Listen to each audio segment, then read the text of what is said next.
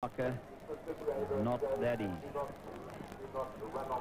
This is when, as a fielding side, you start to feel that you've got back into it, and there are two new players at the crease, and maybe you can. This is the crucial over of the two. The experienced Kapil Dev. He'll be wanting to leave Prabhakar at least 10 or 11 to defend. Let's see how he gets on.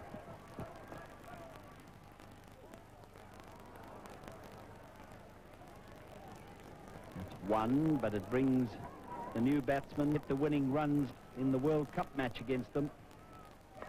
Now he opens his shoulders, and this is an enormous hit. Is it going to go for 4? It is saved. They will get 3 though.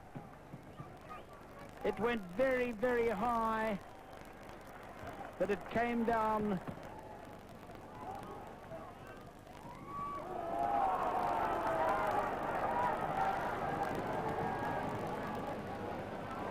Going to direct the ball more at middle and leg.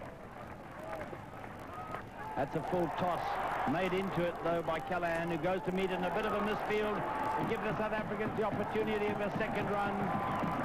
This is what it's all about. It's 10 wanted.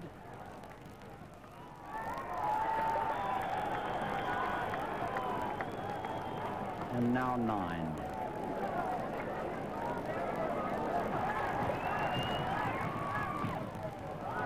Takes a single.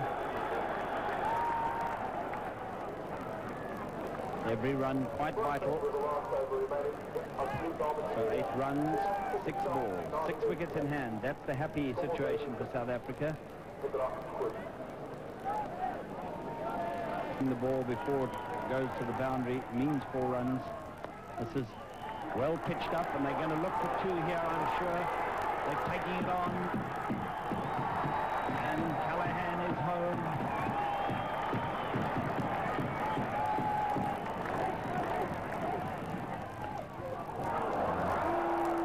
The plot thickens.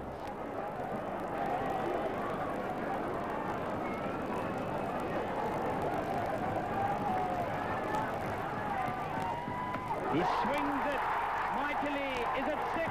It is a tremendous 6 runs hit by Cronje. And that's all South Africa needed. A mighty blow. Mind you, it was low in trajectory. The fielder was not on the boundary. He was a couple of meters in off the fence. Otherwise, he would have been able to catch that because it